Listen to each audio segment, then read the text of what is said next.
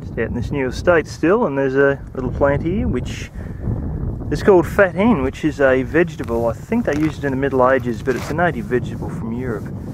And there's something else I thought I should mention. Zoom in here. Solar hot water, solar hot water, solar hot water, and quite a number of solar hot water. Now, solar hot water was only used in the north of the country, particularly around the Darwin region, and now it's become common here.